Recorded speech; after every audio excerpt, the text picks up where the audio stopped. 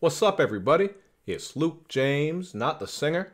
If you're looking to get your music reviewed, you can hit up this email that's right here. But today I'm going to hit you up with my thoughts and opinions on this EP from Michael Angel Valentine called Level 1. Michael Angel Valentine is a rapper who's coming out of Mississippi, and he's been at it for a little while. So if you want to find out more about him and check out his music, you can just take a look at the information box I got for you underneath this video. But first things first, we are going to talk about some of the strengths on this project, beginning with the fact that I think he's a very good rapper. He brings a lot of high energy ad-libs, he has a charismatic mic presence and nice flows, so as far as that side of things goes, he really can keep your attention just by how he's rapping. He also brings a lot of fun pop culture references. On the song The Meal, he's actually describing himself as Johnny Cage and a Dynasty Warrior, so very clearly you don't want to fuck with him. And he even throws back to when Jadakiss threatened to push a fridge on Puff Daddy, known today as Diddy, I think. I don't know. He goes back and forth between Diddy and Daddy. But either way, Jadakiss was going to drop a fridge on him, and I thought it was kind of funny how Michael reminded us of that on this track. So there are some little things here to keep your attention. I also think this track has some of the album's best production with the soulful string and vocal samples, so this is one of the tracks that I would say is the best overall. But the main issue with this EP is that Michael does very little to make himself stand out and leave a strong impression. Again, I do like the rapping, and I think the beats are pretty good. You're going to hear both of these things on the Extraordinary MC, where we get a catchy hook, quality rhyme schemes, and some deep bass.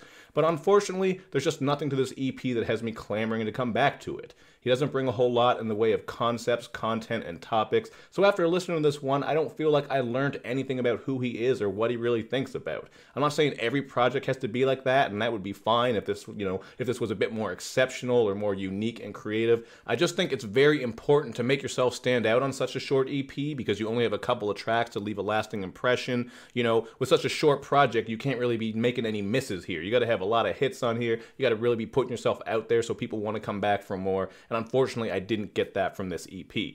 However, I'm not going to say he's a lost cause because, as I've said a couple of times now, I think he can rap, the beats are decent, and the overall sound quality is there, but he can quickly and easily improve his music just by bringing something that's a bit more interesting as far as concepts and topics. That is the main takeaway that I took from this damn thing.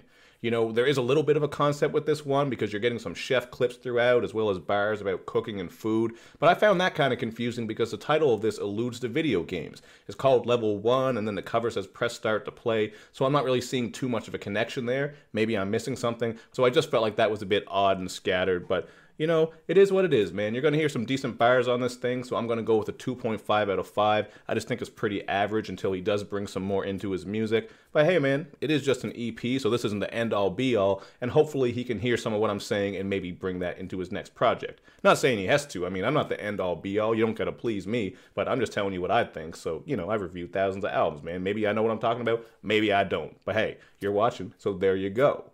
As for my least favorite track, I'd have to pick the Time to Eat outro, and a lot of that has to do with that bar about being the grand poobah of Grey Poupon who musters up Will. I just felt like that was kind of forced, but he does have a pretty funny reference to the game being on the dating game show called Change of Heart. That was a classic moment, that show was classic, and so was Eliminate and Blind Date, man. I miss those shows. That shit was funny as hell, but I don't know how old you are, you might not remember it.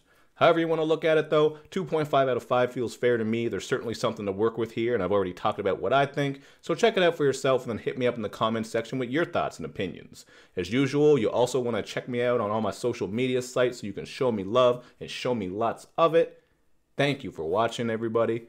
I will see you next time.